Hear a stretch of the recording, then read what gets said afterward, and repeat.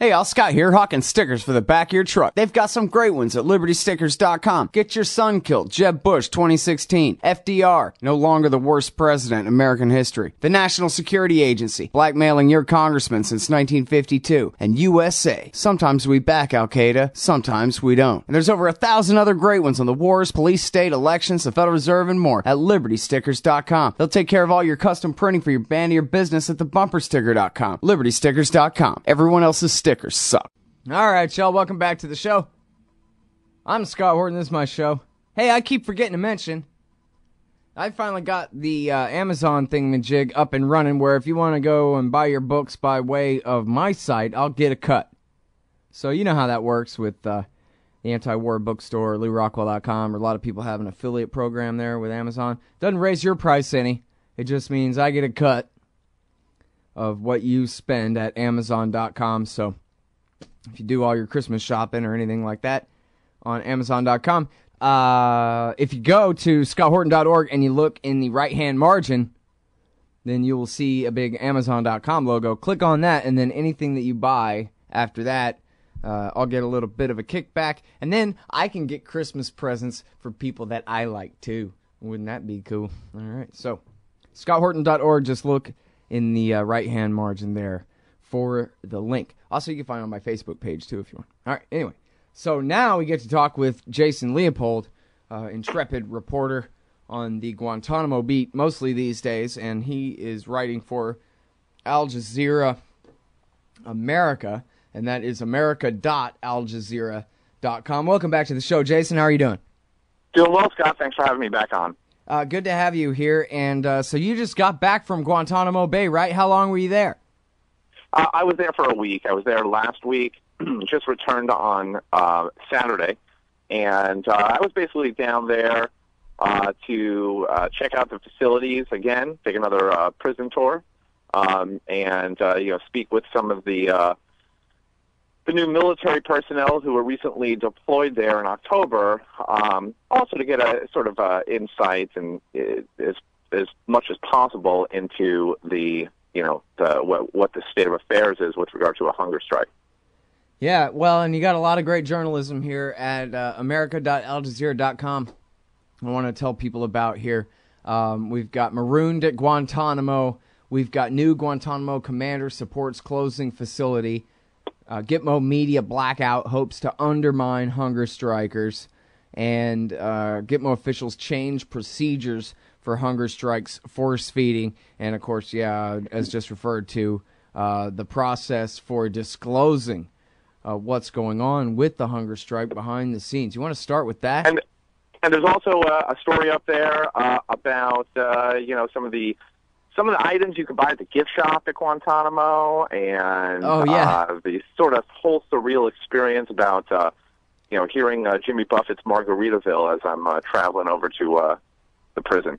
Well, you know what? I don't want to spend too much time on that, but actually I think it is probably kind of important to set the scene about what you call the surreal nature of the Guantanamo base surrounding this notorious prison. Yeah, I mean, it's, I probably mentioned this to you before, but, Guantanamo is, it's an active naval base. It's 45 square miles, resembles a small town. And in fact, the prison itself is on a far corner of the island, in a real desolate area. It's not accessible to anyone who works there unless you have a, specific clearance. So you can't just sort of say, hey, I'm going to drive over to the prison side. But the rest of Guantanamo, it's just sort of, the folks that are there on the Navy side just sort of go about their business and seem to forget and are oblivious to the fact that, you have this prison there. I mean, during the week that I was there, they were preparing for Christmas. So you have this, this big Christmas tree as you're driving up sort of the main road, these holiday lights that say season's greetings from Guantanamo Bay, gingerbread houses, gingerbread Santa Claus, Frosty the Snowman out there. And so it's just surreal because, you are at Guantanamo. And then, of course, you go into the gift shop and every T-shirt that they have there, describing Guantanamo as this coastal paradise. They did have one T-shirt that said, Joint Task Force Guantanamo, detainee operations, Operation Enduring Freedom. So, I'm not sure who would wear such a shirt, but they have a T-shirt commemorating the fact that they do have a prison there.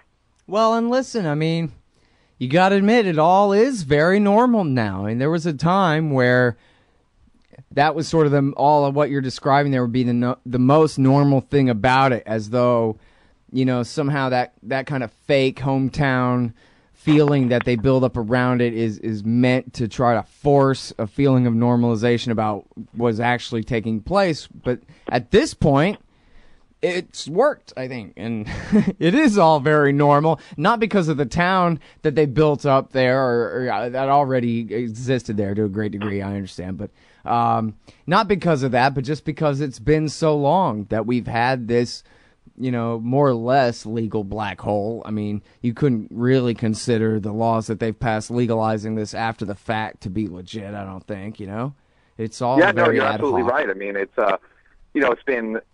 been 12 years. January will be 12 years since the first prisoners were brought to Guantanamo, and in fact, this month marks 12 years actually since when John Yoo, the former Justice Department Office of Legal Counsel attorney, wrote a memo actually to the Defense Department, more or less explaining why Guantanamo was the best place to hold so-called enemy combatants.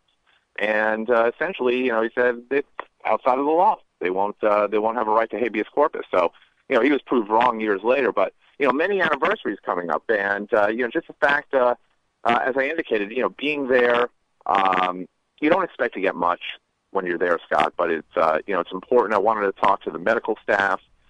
Really wanted to get an opportunity to once again see the facilities. I was able to observe some prisoners in the compliant camp, which they call Camp 6. That's the camp where you have to eat food, and if you don't eat food, you get sent over to Camp 5, which is the non-compliant camp. It's always amazing to me to sort of take a walk through these, through the cell blocks, and there's no, they brought me through a cell block where there's no, it wasn't an active cell block, no prisoners there are there. But looking at the cells that they have spent, 12 years in, nearly 12 years, most of them, it's unbelievable. But then they still wouldn't let you anywhere near any of the detainees at all. Well, they actually did. I was standing outside of, or I was facing, some of the prisoners behind one-way glass, so I was able to, observe them in Camp 6. In this communal block, as they were, watching television, eating lunch. Oh yeah, that's right. Breakfast. You say that they got headphones on. That means they're watching TV. They're plugged into the thing. Right. So I did get to see them, and I'll tell you, many of them they just look old. They look old. They look weak. I tried to really sort of study their faces to see if I could, figure out who's who. That was difficult because they're obviously moving around. And it's having the opportunity to speak to some of the guards. One guard telling me that he's ready to go home. He wants to get the heck out of there. Guantanamo's not for him. The staff is constantly sort of emphasizing how the challenges that they face. Trying to impress upon me. I was the only media there that week, by the way. But they're trying to impress upon me that they're constantly splashing them and assaulting the guard force with, a cocktail of feces, urine. It's, and then just trying to get an idea of what the operations are like, what the hunger strike has been like, whether there's an ongoing hunger strike. Those were the difficult questions. Those were the questions that I just could not get an answer to. And speaking with the, even with the medical staff, they just spoke in clinical terms, calling it an e-feeding. I actually have not heard that before, e-feeding, as opposed to force feeding. Hunger strike was self-fast, and they're unconcerned about the criticism that, ethical groups have laid out, with regard to the force feeding. But I will tell you that, while there's these discussions taking place here in the U.S. about Guantanamo and whether or not it will be closed, and we just saw, as a matter of fact, 2 prisoners were released over the weekend. Right as I was leaving, apparently they released 2 prisoners. back to Saudi Arabia. There's no discussion like that at Guantanamo, Scott. So everyone there they won't discuss the possibility of the prison closing down. They'll only say, we're focused on the mission. We're focused on the mission. In fact, in that story where I've got sort of the photographs there with the T-shirts, I picked up while I was there, one of these smart cards that the public relations staff carries around. And basically, I'm able to understand now why certain questions aren't answered, because on the smart card, it contains all the talking points. What can be talked about and what cannot be discussed with the media. So it was certainly surreal being there. I think it was, again, it's just important, and having the opportunity to sort of, be a bit aggressive in my reporting, trying to get some questions answered. And for example, as you know, they recently withheld. They're no longer providing the media with a figure of how many prisoners are on hunger strike. Mm-hmm. And I was able to at least get them to admit that the reason they're not doing that anymore is because the prisoners were very successful in attracting media attention, which was ultimately the main goal, to try to raise awareness about a hunger strike. I mean, that's, I don't particularly see anything wrong with that, with trying to get media attention, but the fact that they did, attract so much attention, now they're withholding those numbers. Right, and they're pretty honest about that anyway, right? That, it was working, so we had to stop it. Yes, they were. They're very forthcoming. The head of public affairs who I spoke with there, Commander John Philistrat, said, it's a self-perpetuating story. We don't want to feed into that. We don't want to give them an opportunity to sort of. We don't want to help them attract the media attention by giving me or anyone else any figures about the number of hunger strikers. Right. Because they felt that what happens, what will you do with that information? Well, you'll go out and you'll write a story, and that story will just it will just constantly every day we'll hear about the number of hunger strikers, and it's so funny because they claim one of the taglines there is transparency, safe, humane, legal, transparent. That's the actual tagline of Joint Task Force Guantanamo Operation, or the motto.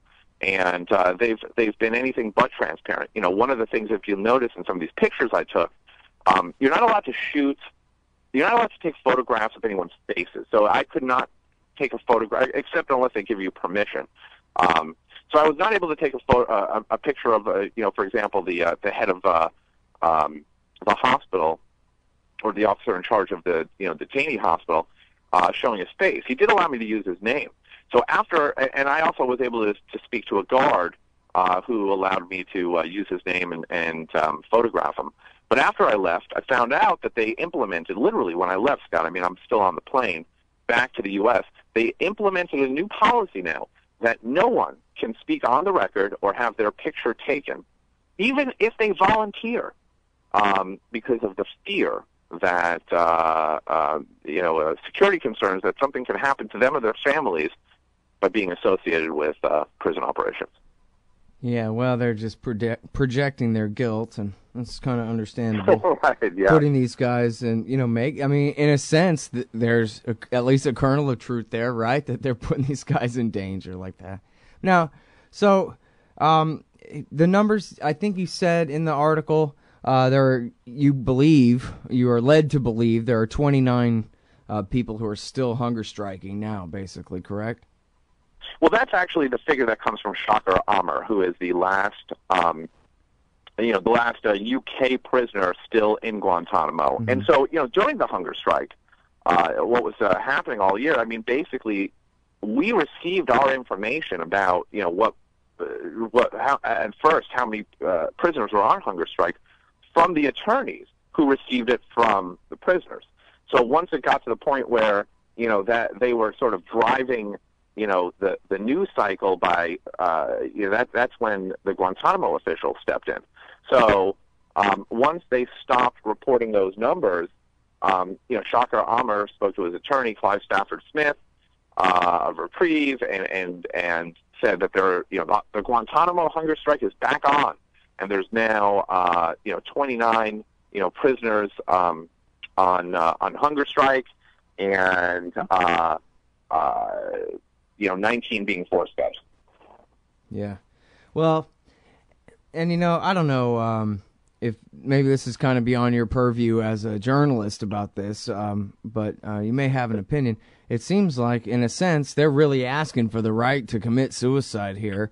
And when you talk to the doctor in your article, his thing is, hey, man, I only have one job, and that is keeping them healthy. And any other consideration about why it is that they're choosing starving themselves to death as a form of protest or whatever, that's beyond their purview to even think about. That's just not even a question. But that's really the right that this officer is denying them, is their right to go that far in trying to make their point about being held indefinitely without charges like this, correct? Exactly. Yes. I mean, that's you've nailed it, and it's as I indicated, taking a look at these cells, which are 10 by 7, I believe. I mean, Scott, some of these cells there aren't any windows in there. The lights are either very bright, very dim. It's a climate-controlled setting. It's and to be told over and over that, yeah, you've been cleared for release, but we're never going to release you. You're going to die here, too. Right. You haven't been charged with any crime, much less convicted of one, but we're still not... Oh, and we agree with you that you never did anything, but we're still not letting you go. Right, and if we do let you go, you're going to have to go to a rehab center, even though we never... we were never able to prove you did anything. All right. So, Hold it right there, Jason. We got to take this break, unfortunately. Sure. But we'll be right back, everybody, with Jason Leopold right after this. Go to america.aljazeera.com. He's got a great series here from his recent trip down to Guantanamo Bay. More like this on the other side of the break. All right, welcome back to the show. I'm Scott Horton. This is my show. I'm talking with Jason Leopold. He's now writing for america.aljazeera.com. And just back from Guantanamo Bay, he's got, 5 or 6 very important stories here. And can we talk a minute? We're talking about the force feeding and the protest by suicide here. It occurs to me that maybe some of these guys, if they knew that they were really that the Americans would let them actually starve themselves all the way to death, they might start eating anyway, right? It becomes easier for them to protest when they know that they're not really going to die of it. But then again, it seems like it should be up to them to decide that, considering the situation that they're in, Sure, I think that I think that a hunger strike in general is aimed at trying to attract attention and to raise awareness, and that's certainly what this hunger strike did.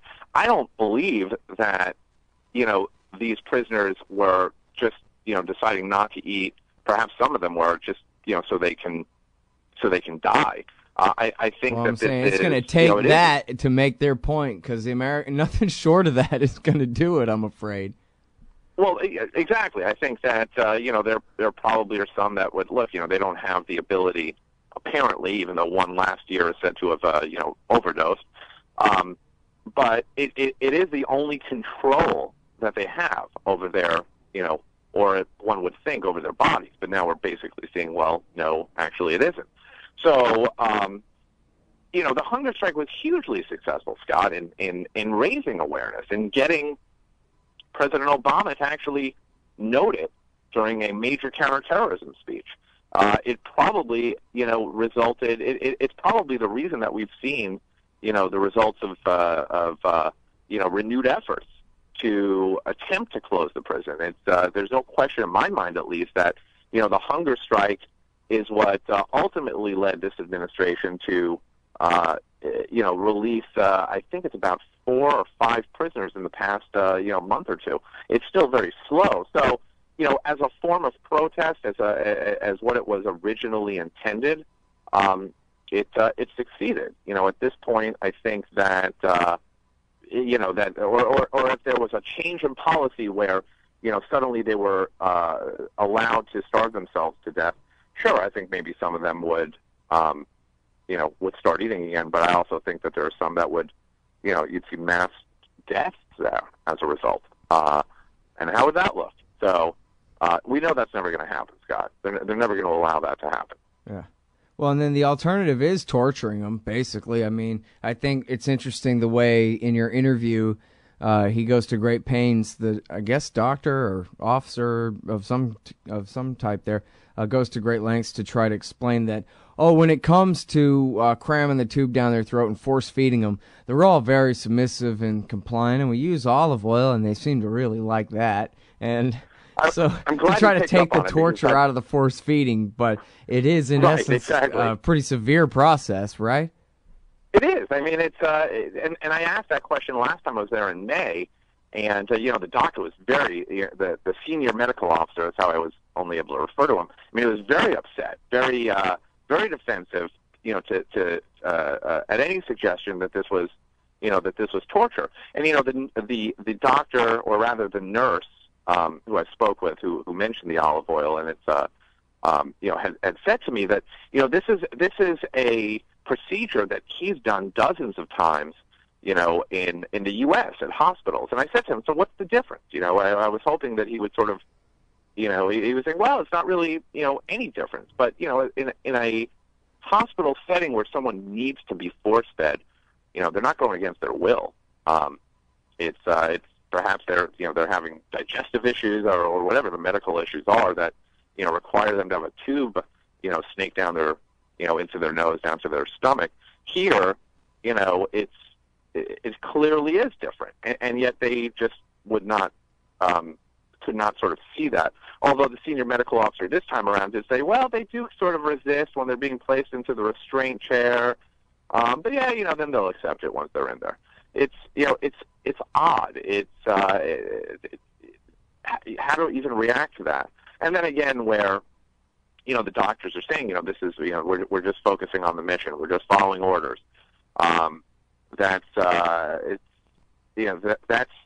I don't even think it's the new normal. It's just what's normal at Guantanamo. Right. And it is. It's like the KFC a mile away. Is exactly what it is. This is just how we do business, same as always, to them.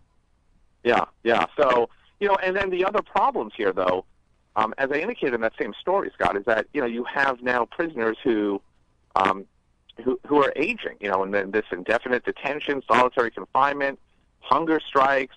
I mean, it's taken a toll on not just their mental health and physical health, but it's resulting in in serious ailments. So last week when I was there, 2 prisoners were getting ready to undergo cataract surgery.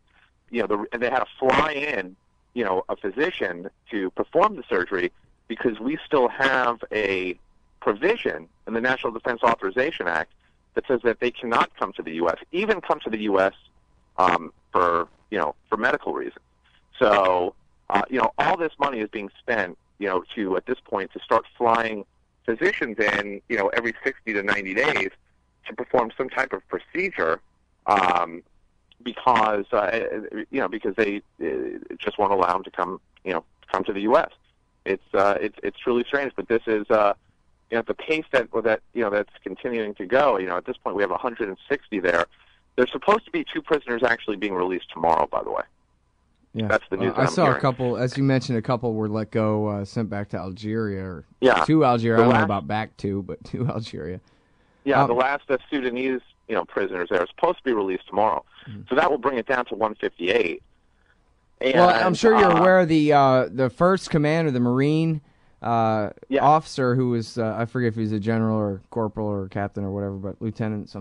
Anyway, he's come out against it, and he was on CNN actually just before the show, saying that he knew then that a lot of these people did not deserve to be there at all in the first place, and that is the consensus now, and they still won't finish closing it down and letting the innocent go free and figuring out a way to convict the guilty in a federal court, which ought to be easy enough anyway. I mean, come on, all they got to do is show up to get a conviction against Ramzi Ben al-Shibh. So, anyway, there's the consensus as you're reporting here. The admiral who's in charge now, he agrees with everybody says they want to close it, and yet here we are still.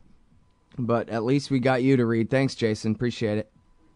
Thank you, Scott. I appreciate it. That's Jason Leopold, everybody. America.aljazeera.com for his latest series from his trip to Guantanamo Bay. Hey, y'all, Scott here for MyHeroesThink.com. They sell beautiful 7-inch busts of libertarian heroes Ludwig von Mises, Murray Rothbard, Ron Paul, and Harry Brown. I've got the Harry Brown one on the bookshelf now. Makes me smile every time it catches my eye. These finely crafted statues from MyHeroesThink.com make excellent decorations for your desktop at work, bookends for your shelves, or gifts for that special individualist in your life. They're also all available in colors now, too. Of course, gold, silver, or bronze. Coming soon, Hayek, Hazlitt, Carlin. Use promo code Scott Horton and save $5 at MyHeroesThink.com. Hey, y'all, Scott here. Ever wanted to help support the show and own silver at the same time? Well, a friend of mine, libertarian activist Arlo Pignatti, has invented the alternative currency with the most promise of them all. QR Silver Commodity Discs. The first ever QR code 1-ounce silver pieces. Just scan the back of one with your phone and get the instant spot price. They're perfect for saving or spending at the market. And anyone who donates $100 or more to the Scott Horton Show at scotthorton.org/donate gets one. That's scotthorton.org/donate. And if you'd like to learn and order more, send them a message at commoditydiscs.com or check them out on Facebook at /commoditydiscs. And thanks. Why does the U.S. support the tortured dictatorship in Egypt? Because that's what Israel wants. Why can't America make peace with Iran? Because that's not what Israel wants. And why do we veto every attempt to shut down illegal settlements on the West Bank? Because it's what Israel wants. Seeing a pattern here? Sick of it yet? It's time to put America first. Support the Council for the National Interest at councilforthenationalinterest.org and push back against the Israel lobby and their sock puppets in Washington, D.C. That's councilforthenationalinterest.org. Hey, all, Scott Horton here for The Future Freedom, the monthly journal of the Future Freedom Foundation. As you may already be aware, Jacob Hornberger, Sheldon Richman, and James Bovard are awesome. They're also in every issue of The Future Freedom, and they're joined by others of the best of the libertarian movement. People like Anthony Gregory, Wendy McElroy, Lawrence Vance, Joe Stromberg, and many more. Even me. Sign up for The Future Freedom at fff.org/subscribe. It's just $25 a year for the print edition, $15 to read it online. That's The Future Freedom, edited by Sheldon Richman at fff.org/subscribe. And tell me you heard it here. Oh man, I'm late. Sure hope I can make my flight. Stand there. Me? I am standing here. Come here. Okay. Hands up. Turn around. Whoa, easy. Into the scanner. Ooh, what's this in your pants? Hey, slow down. It's just my... Hold it right there. Your wallet has tripped the metal detector. What's this? The Bill of Rights? That's right. It's just a harmless stainless steel business card-sized copy of the Bill of Rights from SecurityEdition.com. There for exposing the TSA as a bunch of liberty-destroying goons who've never protected anyone from anything. Sir, now give me back my wallet and get out of my way. Got a plane to catch. Have a nice day. Play a leading role in the security theater with the Bill of Rights Security Edition from SecurityEdition.com. It's the size of a business card, so it fits right in your wallet, and it's guaranteed to trip the metal detectors wherever the police state goes. That's SecurityEdition.com. And don't forget their great Fourth Amendment socks. Hey guys, I got his laptop.